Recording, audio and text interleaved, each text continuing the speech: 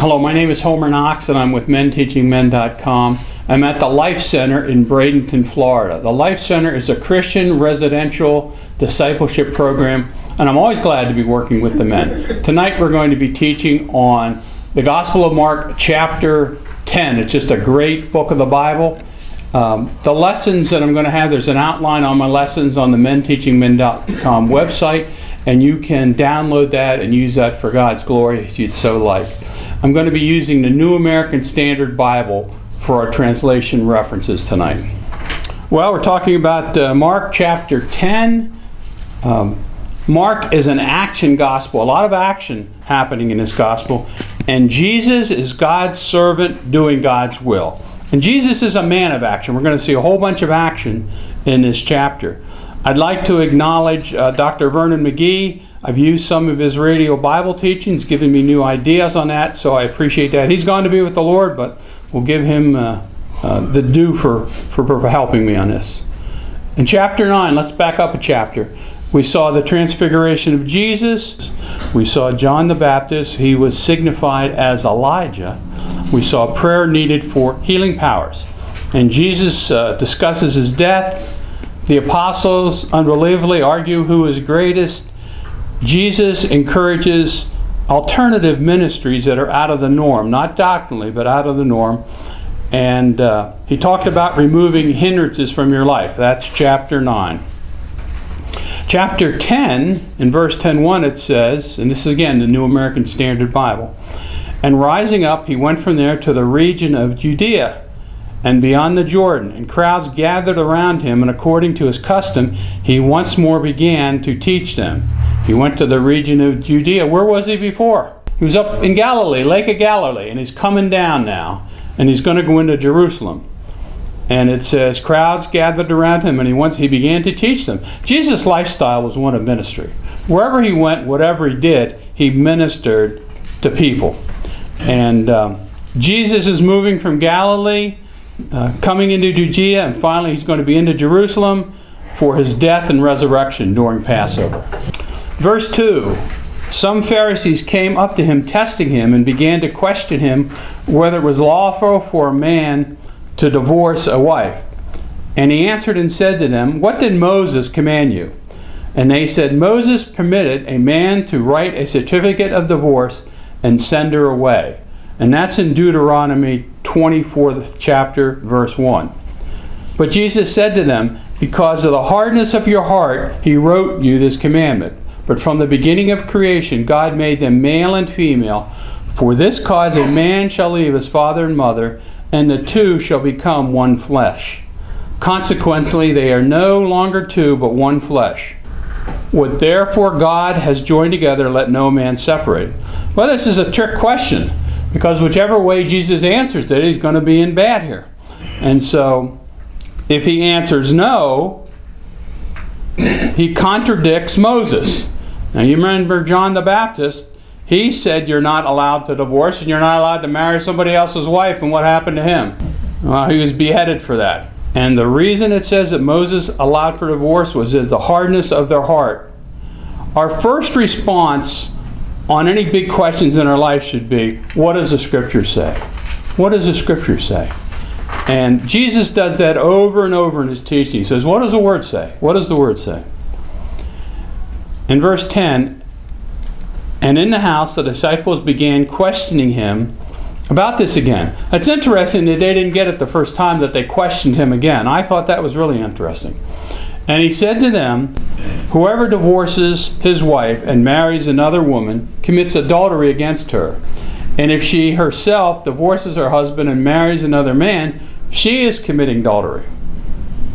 Divorce is a really difficult question. Divorce is sin, and divorce is sin. Okay? But it's forgivable. It's forgivable. My background denomination is the Brethren in Christ Church. I got saved in the Brethren in Christ Church. And they have a position on divorce. And here's what they say. If you can't live together, and there's people that just can't live together, they'll kill each other, separate. But they won't recommend divorce. They'll say separate. And there are many pastors out there that will not marry a divorced person. They just won't. There are also biblical reasons for divorce. And one of those is called adultery. If you commit adultery against your spouse, the spouse is able to divorce you. And that's called the Pauline, after the Apostle Paul, the Pauline escape. We had a man here in the program that approached me and said, hey, my wife is doing this, my wife is doing that, my wife is doing this. And he said, I'm going to divorce her. Wanted to know what I thought. Well, what I thought was, don't divorce her, just wait. Just wait. See how it all plays out. There was an evangelist who had children, and his wife went around and they would evangelize, and she got the Las Vegas thing in her heart, and she wanted to go to Las Vegas to be a dancer. And so she left him. And he said, he started to pray that day. He said, Lord, what do I do? He said, I can't have this. And God said to him, just wait. And so that's what he did. And she was killed she got a cab to go somewhere, and a car went through a red light and slammed in and killed her. Well, what's happened with that is now he's not divorced, is he? Now he's a widower. And in the church's eyes, especially for somebody that ministers, that's a big thing. That's a big thing. Verse 13, and they were bringing children to him so that he might touch them, and the disciples rebuked them. But when Jesus saw this, he was what? He was indignant, wasn't he? He was just indignant and said to them, permit the children to come to me, do not hinder them, for the kingdom of God belongs to such as these. Truly I say to you, whoever does not receive the kingdom of God like a child shall not enter it at all. And he took them in his arms and began blessing them, laying his hands upon them. Receive the kingdom like a child. Isn't that how we come to Christ, as a child? We open up our heart. We open up our heart. And hindering children in any way from coming to Jesus is harmful to them and harmful to you. It's interesting that he mentions the children coming to him right after divorce. Interesting. We know that children pay the price for divorce, don't we?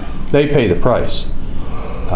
The position of not introducing small children to Jesus and say, well, I'll wait till they get older and they can make up their mind, is always bad.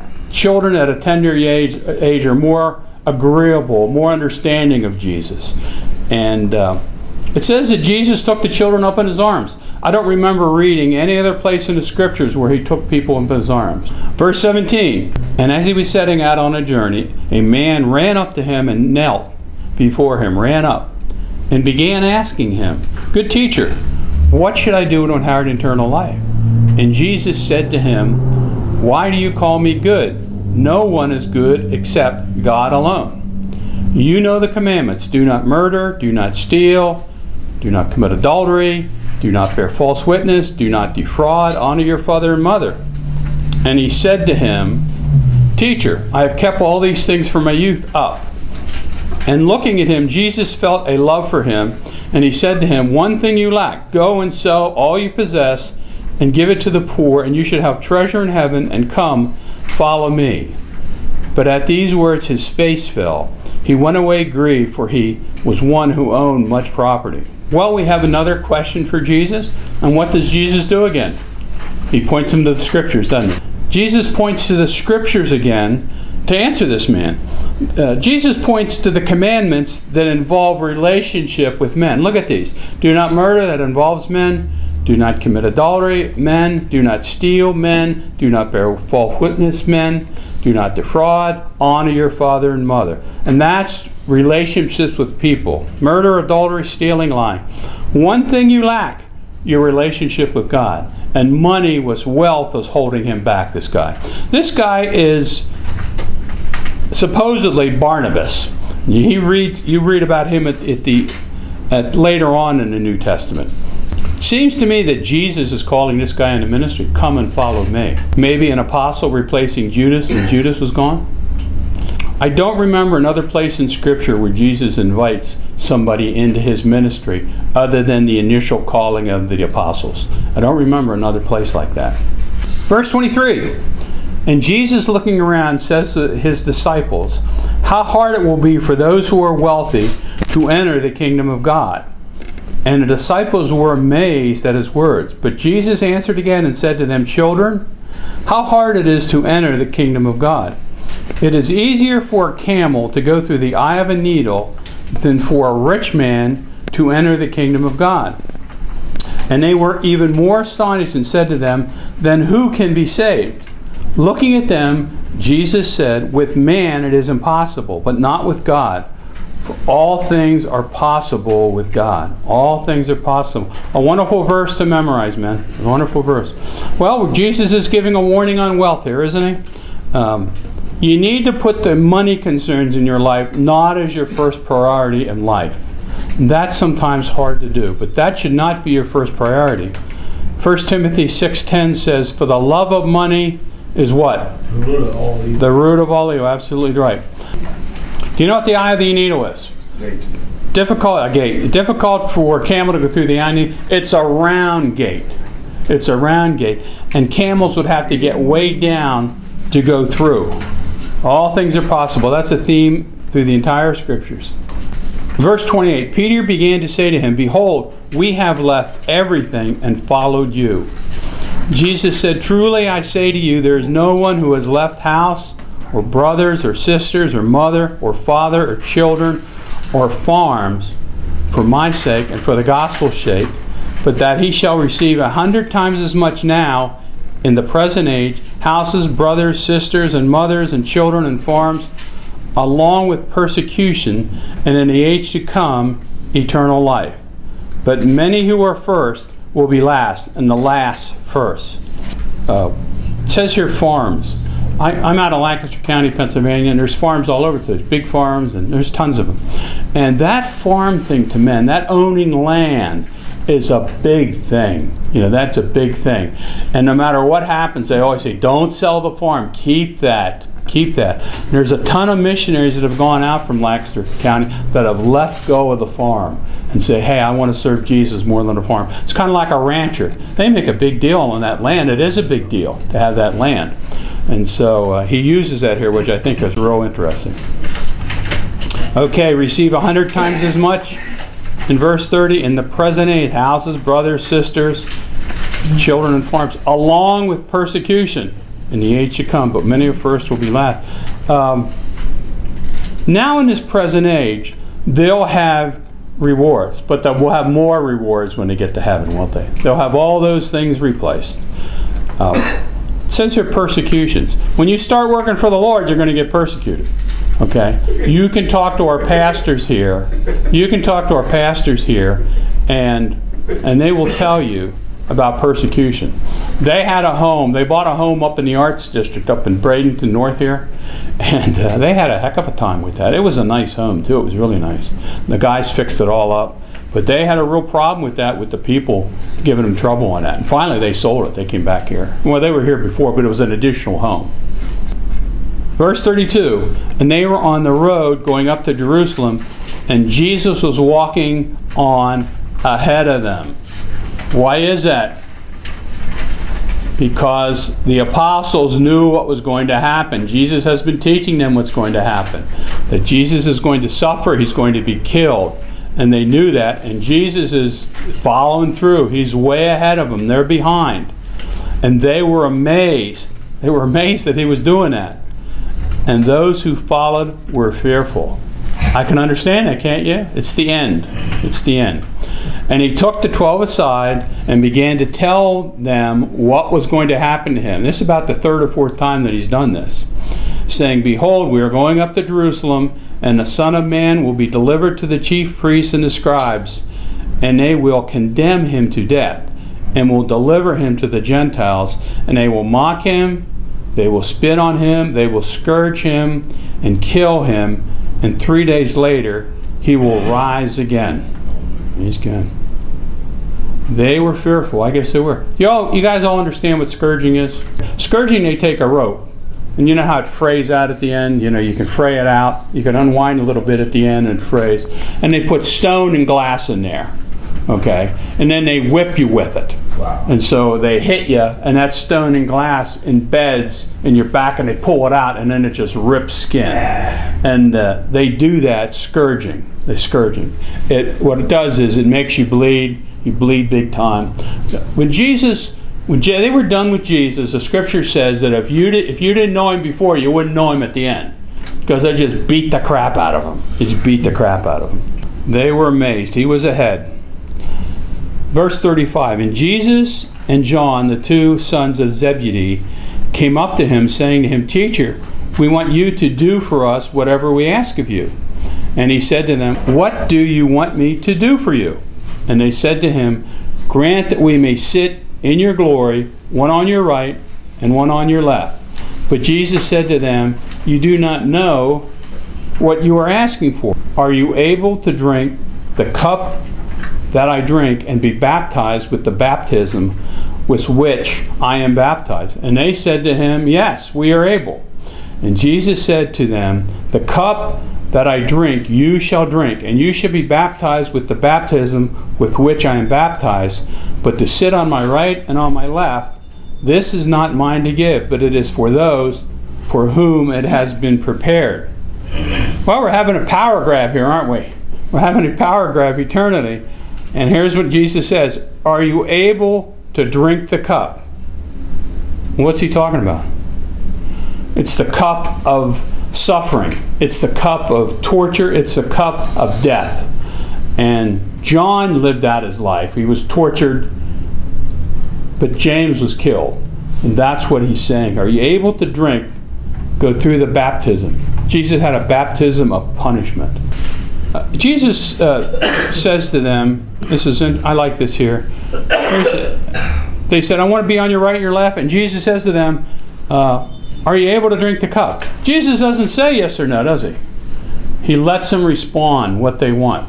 He said, I want you to do something for you, and he lets them go then. My wife does that to me. She says, will you help me? Well, it depends what she wants. If she wants to rob a bank, I'm not going to help her, am I? I'm not going to, she's not going to ask that. But the point is, you always want to be careful when someone asks you something to do something for you and doesn't tell you what it is, right? You can be in trouble doing that. And so I always say the same thing. Well, what is it? And then I know. Make sense? It's something that's helped me. All right, we know that heaven is free. It's a free place. But for your place in heaven, you will have a place in heaven. It says we will rule and reign. You'll have a place in heaven. That requires work. That requires work here. Verse 41, and hearing this, the 10 began to feel indignant with James and John. I guess so, didn't they? And calling them to himself, Jesus said to them, you know that those who are recognized as rulers of the Gentiles lord it over them, and their great men exercise authority over them. But it is not so among you. But whoever wishes to become great among you shall be your servant, and whoever wishes to be first among you shall be slave of all. For even the Son of Man did not come to be served, but to serve, and to give his life a ransom for many. Jesus is teaching humbleness here again, isn't he? It's one of his themes he's trying to work with his apostles on, humbleness. Humbleness. Verse 46. And they came to Jericho, and as he was going out from Jericho with his disciples, and a great multitude, a blind beggar named Bartimaeus, the son of Timaeus, was sitting by the road. And when he heard it was Jesus of Nazareth, he began to cry out and say, Jesus, Son of David, have mercy on me. And many were sternly telling him to be quiet, but he cried out all the more. When you're crying out to God, don't let anybody try to stop you. Don't allow your cries and your prayers to God to be stopped. You keep crying out. You keep crying out more. And that's what this guy did. And Jesus stopped and said, call him here. And they called the blind man, saying to him, take courage, arise, he is calling you. I can guarantee you that many of you men in this house are called to work for God in many ways. I can tell you that you're called to live a life of righteousness. I can tell you that some of you men are called to teach. Some of you men are called to preach. Some of you men are called to be street evangelists. God has a calling for each of you. And one of your tasks, which would be as you grow closer to Jesus, is to find out what your calling is. Does that make sense? Verse 50, and casting aside his cloak, he jumped up and came to Jesus. Casting aside the cloak is disregarding the disability that he has. He's casting it off. He's casting it off.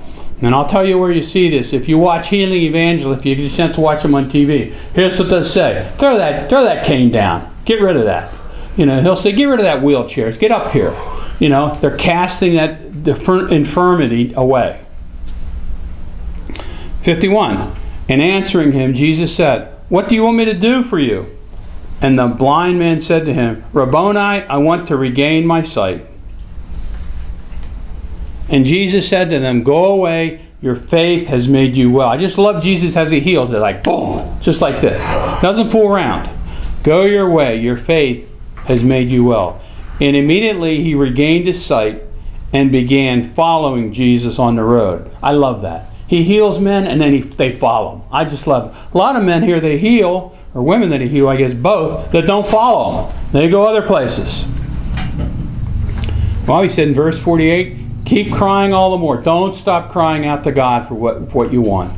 Don't allow others to stop or discourage you.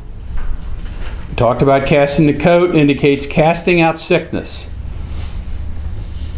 Touched. Had faith for healing. Begin following him. I love this. We don't see this often in scriptures. Rabboni is used twice in the scriptures, here and in John 20:16. Well, let's do a summary of chapter 10. Jesus continues his daily ministry, does the same thing each day. He heals, he touches. The Pharisees are testing Jesus again. How many times have they done this in the book of Mark? Over and over and over again. Jesus talks about the legality of divorce. He declares divorce sin. Disciples were hindering children from coming to Jesus, and Jesus was indignant. It doesn't use that word a lot about Jesus, but he does get indignant about children. Rich man declines the participation in the ministry, and Jesus warns of the dangers of wealth. Jesus again discusses his death again, and we see an attempted power grab by James and John. Jesus then talks again about servanthood, and finally he heals Barabbas. He heals Barabbas. That is chapter 10. Again we see in this chapter that Jesus' love for individuals that he has. No matter what he's doing, he takes the time to help individuals and to minister where he was. And I'm so thankful that our Savior, who runs a big universe, cares about us. He cares about us individually. And he'll help us in our time of need. And so what a wonderful Savior. Jesus is a wonderful God, and so we thank him. Hello friends, this is Homer Knox again. I hope you enjoyed this video teaching. The question I have for you is your name written in the book of life? Are you born again? And are your sins forgiven by the blood of Jesus Christ? Jesus was born of a virgin. He lived a sinless life. He suffered and died under Pontius Pilate and the Romans. He was buried for 3 days and 3 nights, and he rose from the dead in power. And he ascended into heaven and is seated at the right hand of the Father, according to the Scriptures. There is salvation in no one else.